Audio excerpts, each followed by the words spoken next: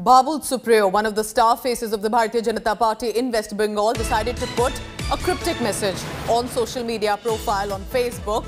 But after he earlier put a message a day after he announced that he was quitting Bharatiya Janata Party and the politics, he appears to have now given a clarification. He's put out a quote of Kunal Ghosh, wherein the TMC leader accused him of creating drama. Supriyo has further added that he will not have to deal with such statements now. Now remember, just to give you a background, Babul Supriyo had said that he's saying a goodbye to politics and Bharatiya Janata Party. He does not really need to be a politician. He can still be doing social work for the welfare of public.